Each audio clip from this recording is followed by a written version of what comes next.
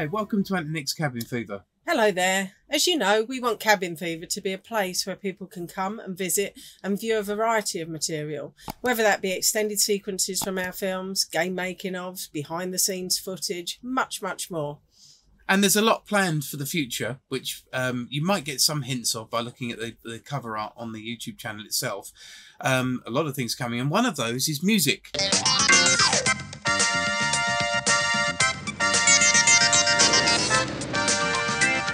We thought we'd start off this particular episode of Cabin Fever with a famous music track, which is Birdman from the Pilotwings game for the N64, which came out in 1996. I will also just add that obviously music is incredibly important in games and also in filmmaking.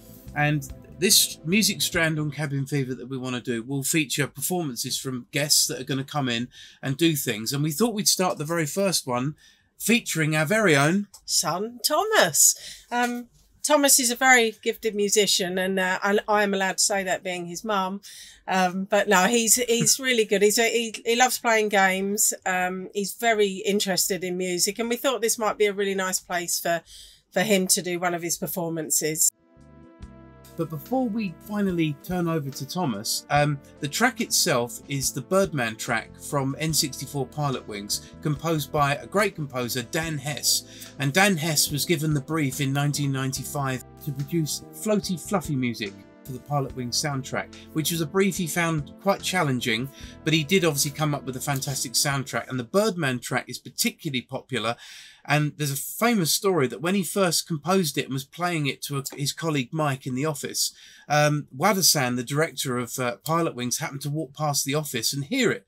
And he started flapping his arms and jumping up and down, very, very excited. And they turned and looked at him and he said, "Birdman." And they knew immediately that that was the Birdman track. So it's a lovely piece of music, very chilled out, very relaxing. It's probably I think it's probably one of the most chilled out pieces of music in the history of the earth, actually, isn't it? Yes, possibly. Well, makes me feel very relaxed anyway.